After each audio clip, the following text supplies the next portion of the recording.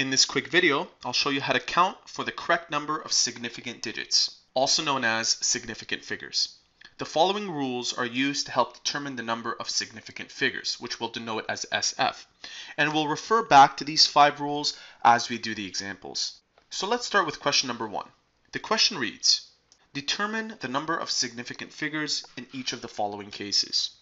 So starting with A, this number has 3 significant figures. And if we were to expand this number into its standard form, it would equal to 430,000.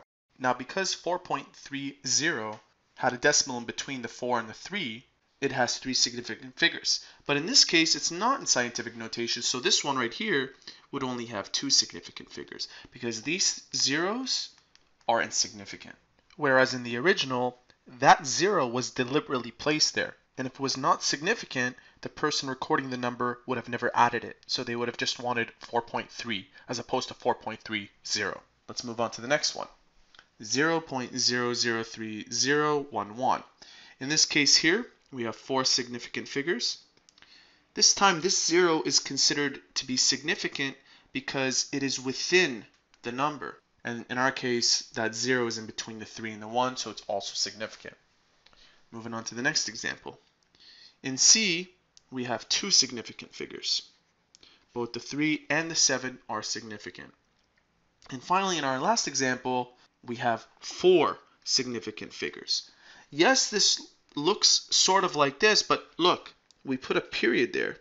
And that period means that you're going to accept all 4 of those digits. So let's review these rules once more. All non-zero figures are significant. So in our case here, 46.7, we have 3 significant figures. In the number here, we have 0.0045. And the rule says that zeros at the beginning of the number are not significant. Furthermore, this next rule, zeros within a number are significant as shown in example B.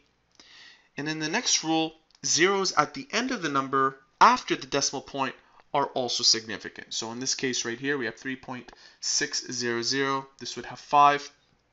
And finally, for whole numbers without a decimal, for example, 27,400, zeros at the end may or may not be significant.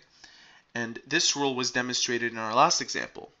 For instance, 27,400 has 3 significant figures, but if it was in this notation where you have 27.40, it has 4 significant figures.